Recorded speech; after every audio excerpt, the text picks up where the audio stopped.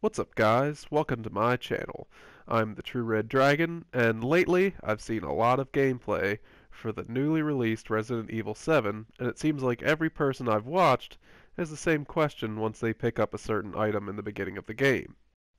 I'm talking about the victim list, found by the bolt cutters just outside of Mia's cell.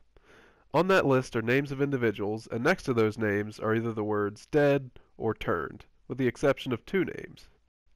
Mia has nothing next to her name, implying that she's alive. This is confirmed moments after picking up the list. The other name is Clancy, with the letter L next to it. So the question I've heard every Let's Player I've watched ask is, what the hell does L mean? Well, I've been paying close attention and rewatched some of the gameplay, and I think I've figured it out. And I can't wait to fill you guys in and see what you guys think. So Clancy, cameraman and player character of the demo, Andre, the guy who wanders off and dies in the basement, and Peter, the host of the show, are the crew members of the Sewer Gators in the Derelict House footage videotape. Andre is the body that floats up in the water. You can tell by examining it. If you look closely, you can see his hair and clothes are the same as they were in the video. His eye wound, where his head was impaled on the pipe, is still very much there. And, if you're paying attention, the pipe is right around the corner from where he floats up, and his dried blood is still on that pipe. The list also confirms that Pete, whose status was previously unknown, is in fact dead and has not been turned into a molded creature. I know that in the bad ending of the demo, Pete is killed by what looks to be possessed Mia, but for the true ending we don't see actually what happens to Pete at all. Speaking of true endings, in the true ending to the demo, Clancy escapes the house via the attic.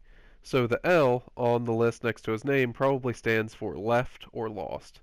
Now, that's just my guess, but they certainly fit and they certainly do make sense. The ghost in the videotape is clearly Mia, but this makes for a bit of a plot hole, as Mia is still alive in the actual game, and the events of the game occur after the events of the beginning hour trailer. So, this leads me to believe that the Mia ghost from the demo was simply a device to make the trailer more creepy, and, for later updates, to use for the dummy hand puzzle. But perhaps I'm wrong, and the ghost is actually Evelyn, manifested as Mia, watching the crew of sewer gators, stalking her prey as it were. Well, let me know what you guys think in the comments below. I'm really loving this game, and I hope you guys are too.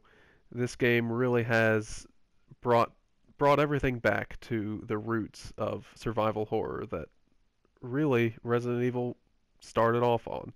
And it started to lose its way going off on the action game type of path that it was going on, but I'm glad to see it kind of return to form, really. So let me know what you guys think of the game. Are you loving it as much as I am? If not, let me know. So yeah, thanks for watching, you guys. Don't forget to like this video and subscribe, and I'll see you on the next one.